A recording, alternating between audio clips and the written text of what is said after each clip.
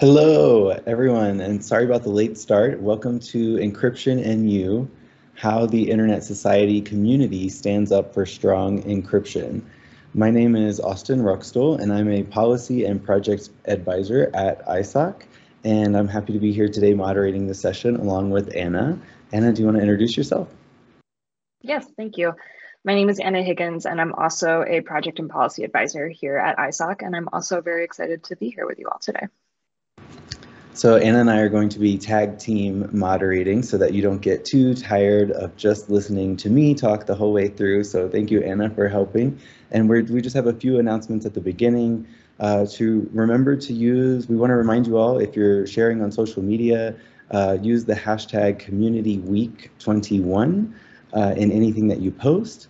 And also, we want to note that interpretation is available right now in French and Spanish. So you can choose the corresponding session entry on the agenda page to join your preferred language.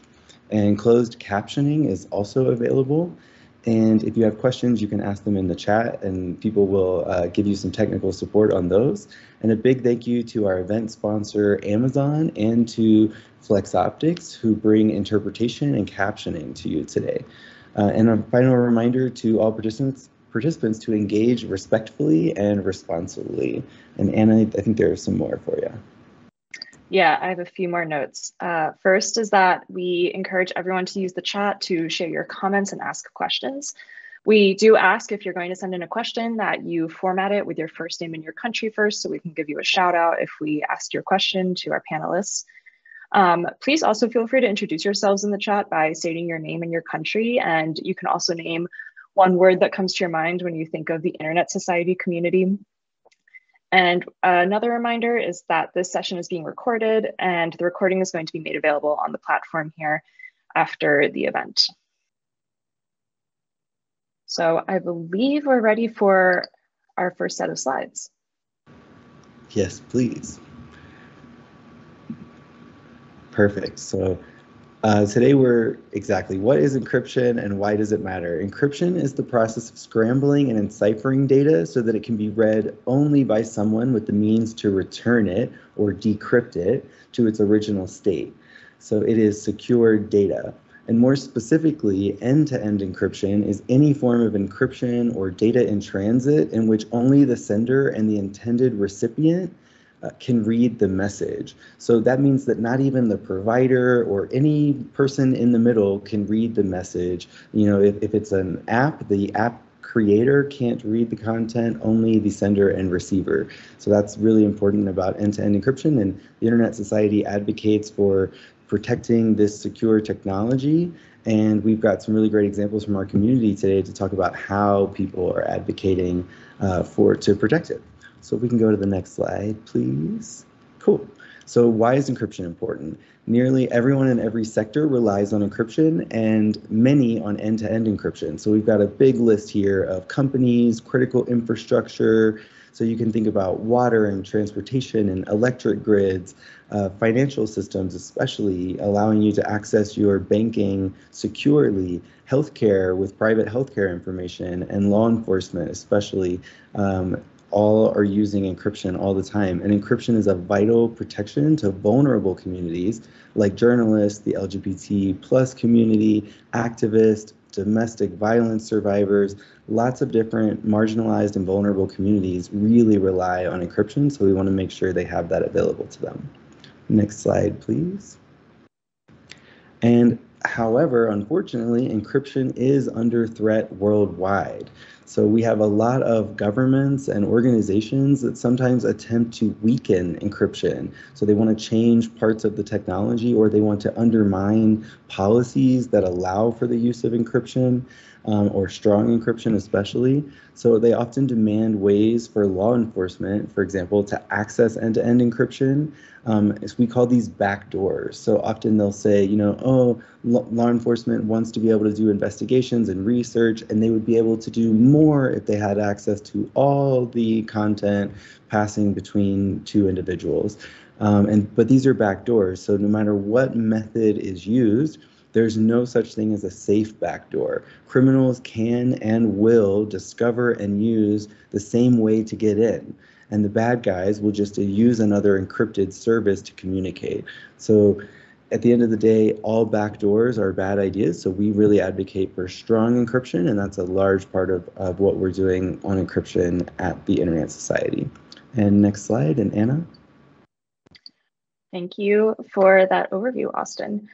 I'm going to briefly talk about what we're doing about the threats to encryption here at the Internet Society and with our community. So ISOC, our community, and our allies all stand up for strong encryption, and we all fight against threats to strong encryption. We do this in a lot of ways, but one of our hallmark efforts is the Global Encryption Coalition that was established last year. It's a collection of organizations and individuals that work together to promote and defend encryption in key countries and in multilateral fora where it's under threat. Last month, the Global Encryption Coalition held its inaugural Global Encryption Day, which many of you participated in and even held events for, and we're very grateful to you all for that. And we had over 70 events worldwide, and we reached millions of users through Global Encryption Day. It was a huge success, and we have all of you in the community to thank for your help and your support. And what is really important to keep in mind is that community is essential in the fight for strong encryption. If we band together, our collective voice can protect strong encryption from threats. Every voice is vital, no matter how you participate in the ISOC community, whether it's in a chapter, as an organizational member, or as an individual member. We all have something to bring to the table and something to contribute to the promotion and defense of encryption. And here we have a quick roadmap for you all of what we're going to discuss today and the names of our wonderful panelists. You can see we just did our short introduction, and then we're going to move into a moderated discussion with our panelists. So I think we are good to take these slides down and bring up our panelists. Exactly. So we have a really, really great group of people for you today. This is why you're all here, is to hear stories from the community and hear their experience. So we would like to invite each of them to introduce themselves and tell us about how they stand up for encryption and perhaps why and the work they do in their area. So we're going to start with Bryan Short from Open Media. Hey, thanks, Austin. And thanks to the Internet Society for inviting me here today to talk about the importance of encryption. So I'm based in Canada, and I work for an organization called Open Media. We're a grassroots nonprofit organization, and we work together with our community to keep the internet affordable, accessible, and surveillance-free. My primary work is around privacy, and there's a lot of connections, of course, to encryption with my work in privacy, but it also connects to the work we do around freedom of expression as well. I'll provide a brief overview of kind of the state of encryption in Canada. Be forewarned, it's not too sunny. And then some examples of sort of threats against encryption and some of the work that we're doing at Open Media to fight back and protect the values that we enjoy that encryption offers to us.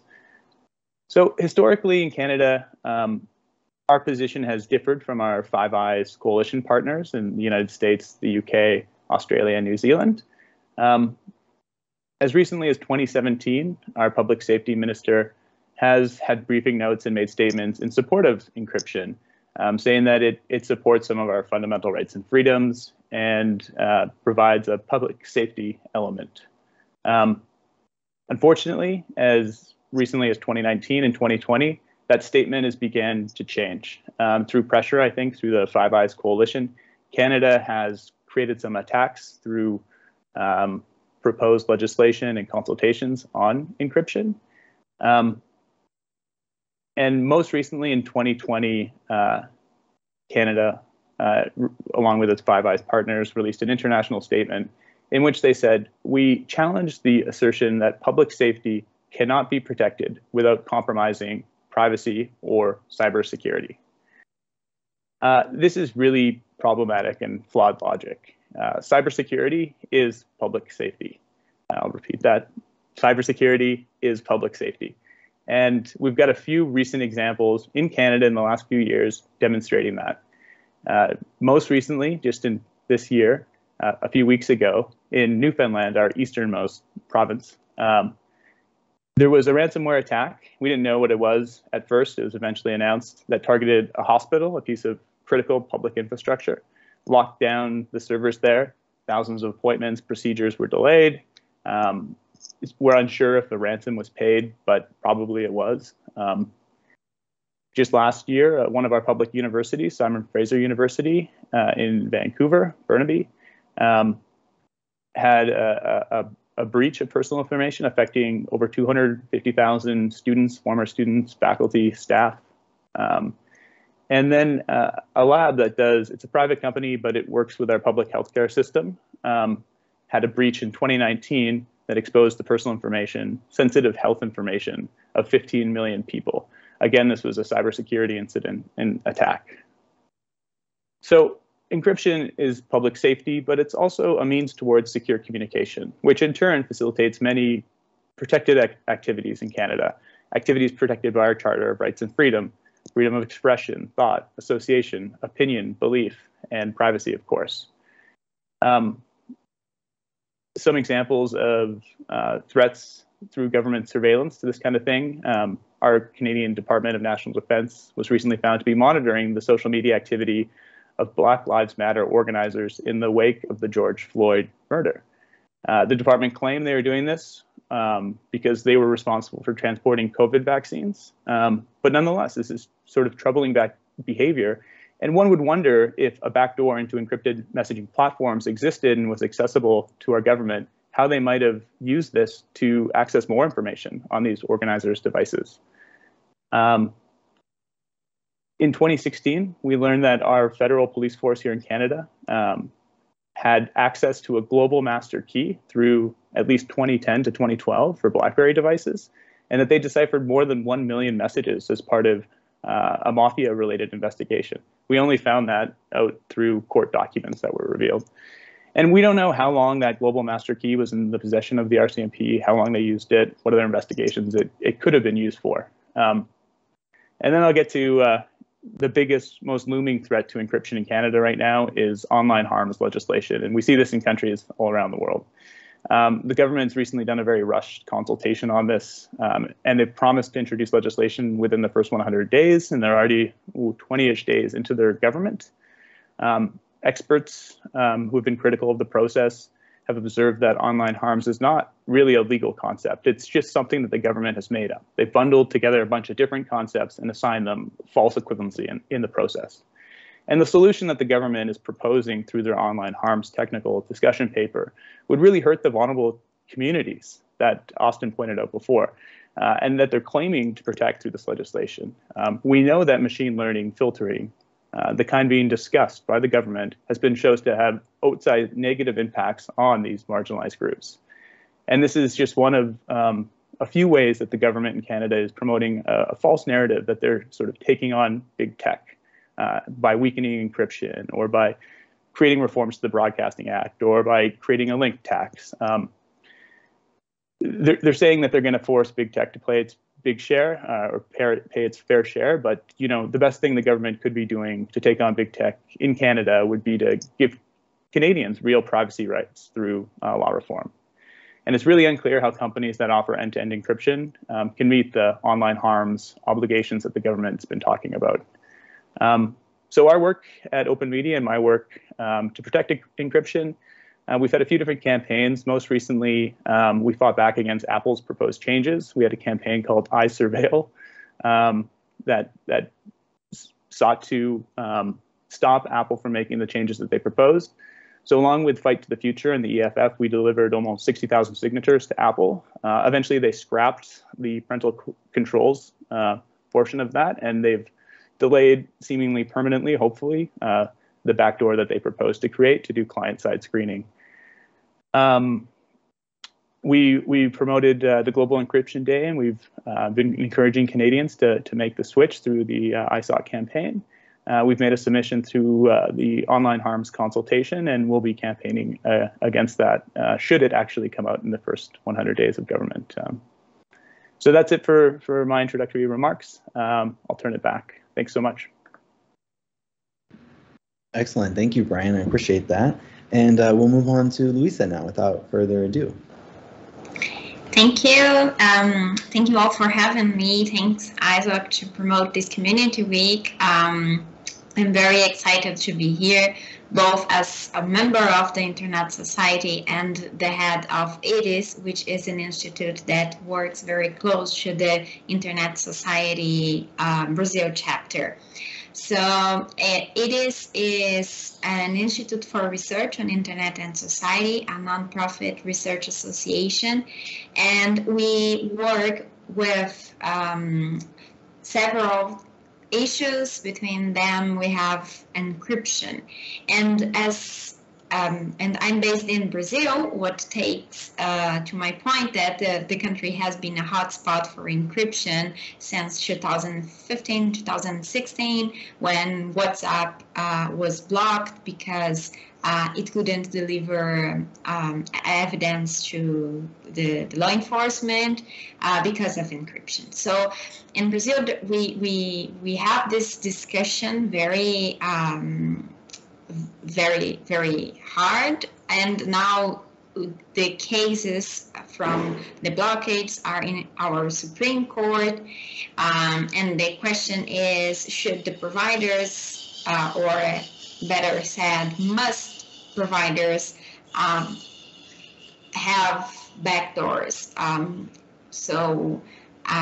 How could the state authorities have access to our private communication, if they should have this kind of access, and how?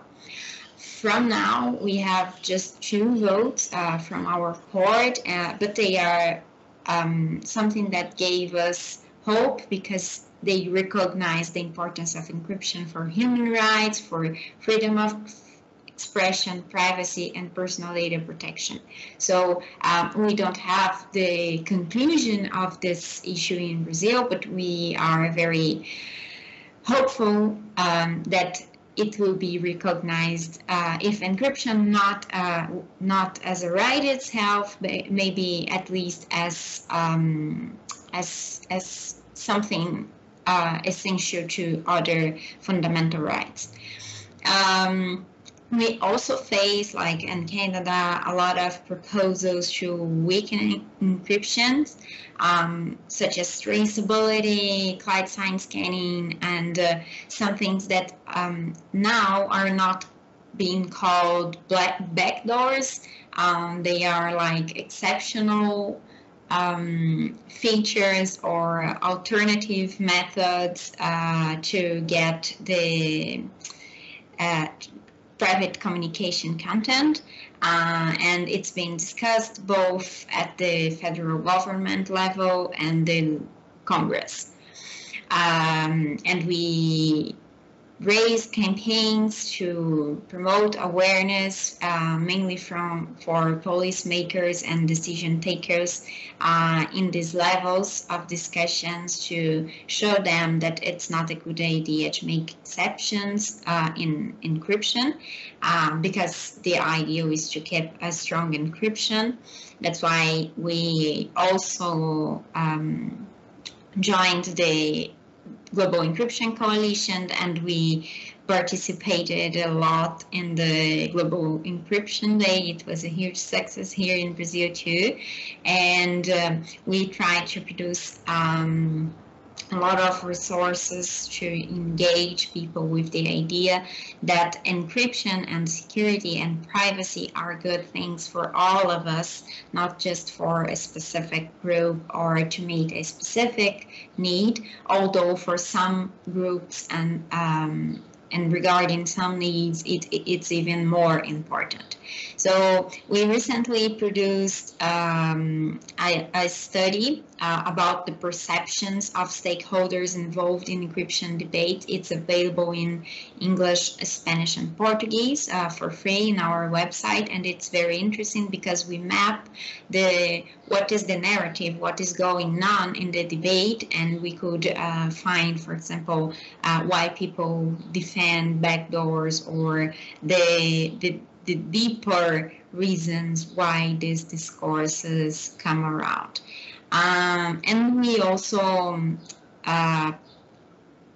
had an online course with the funding of Isaac Foundation through the Beyond the Net program, and it was a huge success. We had more than 100 applications, which was unexpected because we thought not a lot of people would be interested in encryption, but it happens that we have a lot of people interested, and we decided to put all the content online as well for free for more people to get the capacity building program.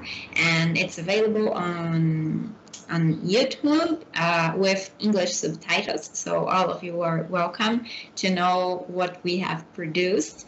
And we also play part at National Coalition for Digital Rights, where we discuss encryption.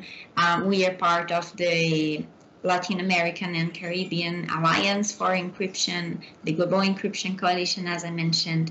And also we are hosting a workshop at the Internet Global Forum about encryption and networked and a trustful network.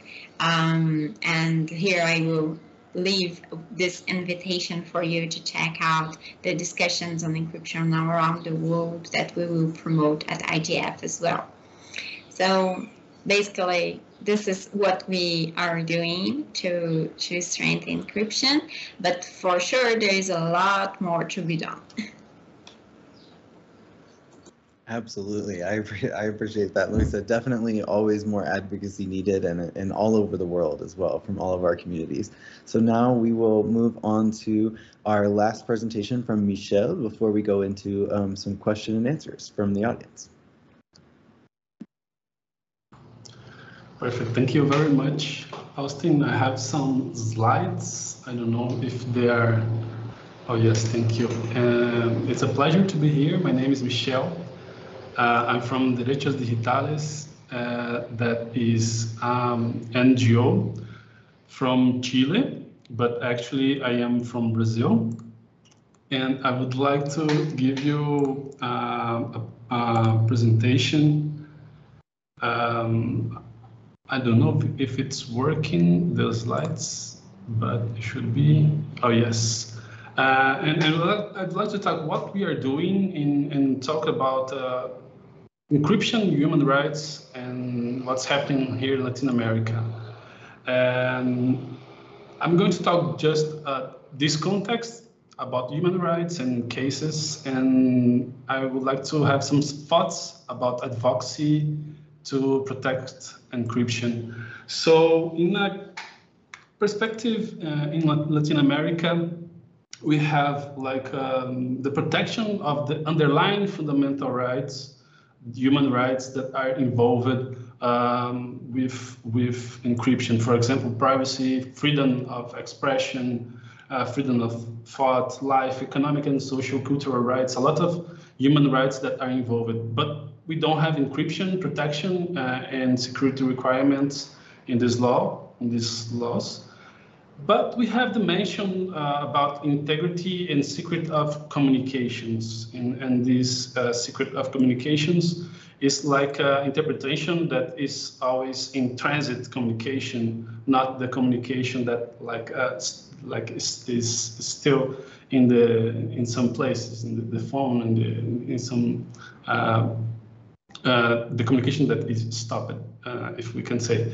So this is the general view. We have some specific cases, like in Cuba, laws that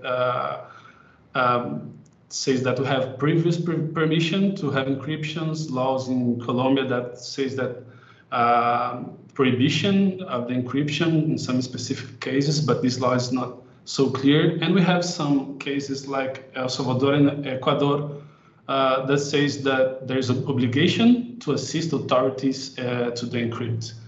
But we do have some cases and some narratives and practices that are contrary to encryption. We have, for example, hacking team and NSO group hiring equipment like to security vulnerability to evade encryption. We have the the Brazilian case that Luiza already told us perfectly what's happening in our Supreme Court with 2 votes now. A case from 2015 that had a public hearing that people were there, WhatsApp and civil society and other people were there explaining to the judges what's encryption and why this is important.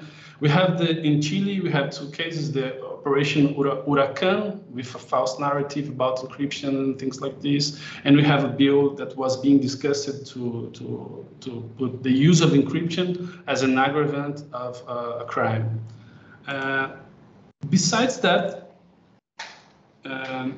we would like to express some places to do advocacy and to promote encryption, together with places and actions that we here in the Letras Digitales we are doing and that we did in the several months and years. We have different places to look at. Like in the international level, we have the Human Rights Council, for example, the resolution 48/4 in the last month that talks about privacy in the digital area, that talks about encryption expressly. We also have special reports. We have the Human Rights Committee interpreting the ICCPR. We have the first committee of the UNGA about disarmament and international security. We have now this cybercrime convention that's being discussed for this ad hoc committee, that the first meeting is going to happen now in January in New York. And we think that these are places that we can also to engage in, like in advocacy to protect encryption. We also have, like in international advocacy, but looking in a regional perspective, we have this inter-American system of human rights and the rapporteurs, for example, freedom of expression, Pedro Vaca, and other rapporteurs that are important to protect encryption. We have these economic and commercial diplomacy, like country meetings, G20, G7, and also free trade agreements that we can also have advocacy in these agreements and these discussions. And we think that in the national level, we have regulations like digital agenda, cybersecurity policies, personal data protection, cybercrime regulations, criminal intelligence investigation, and also these court cases like the one that Luiza told us that are very important to have civil society and other players explaining what is encryption and saying why this is important. And I would like just to finish my presentation showing some examples of what we are doing. We produced this report about anonymity encryption, looking at the Chilean case, but also looking at a regional perspective.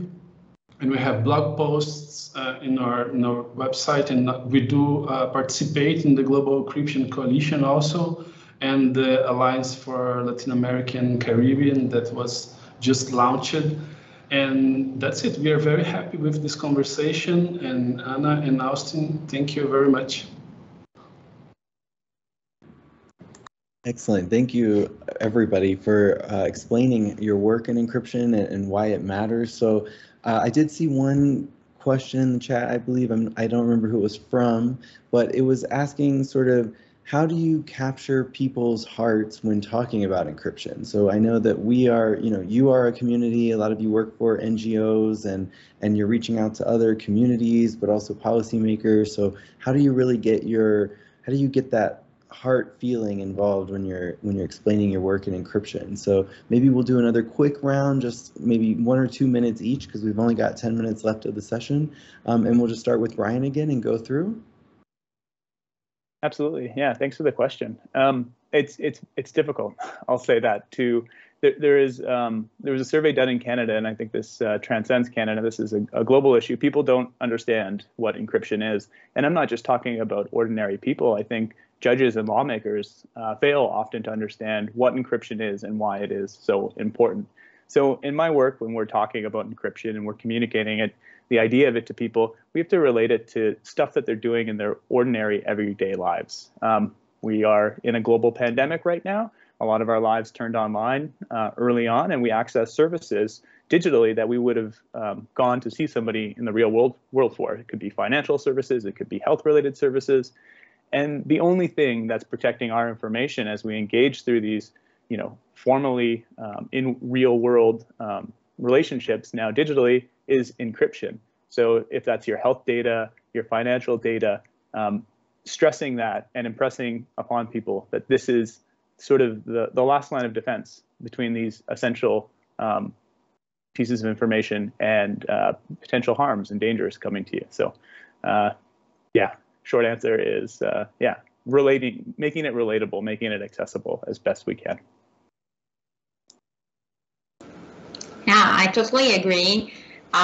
We must create awareness on how important encryption is in a daily basis. But there are some practical cases that brings attention to the discussion and the importance of encryption. We heard some cases on security incidents in Canada. It happens in Brazil, for example, last year, that it was an incident in the Superior Court of Justice, and the whole country stood 5 days without the judicial system. I mean, everything was down. And so this shows how important it is to keep the highest standards possible for securing our information, and encryption meets these higher standards. So there is this practical dimension. Also, we faced last year the largest data breach in Brazil. 220 million of people have their data leaked. So basically, if you were alive in 2020 in Brazil, probably your data was leaked as well, and it was the most rational assumption that we all had our data leaked, and it would not have happened if we were a country that invests in things like encryption and not invest time and efforts to weakening encryption. But at a more subject level, I think if from the information security perspective, encryption is almost a baseline. I mean, we need it for essential life services and institutional services. For some of us in our society, it's not just the baseline, but it's also the lifeline. And we must say, and we must recognize that there are people out there that just survive because they have their communications encrypted, and people who suffer from any kind of threats or violence, especially in a country super violent as Brazil, against women, against minorities, against, including the law enforcement agents. We have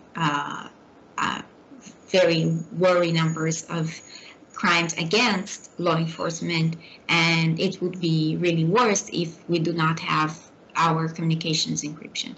So sometimes we also need to embrace this dimension that we are talking about people's lives, and this is a message that we really want to carry.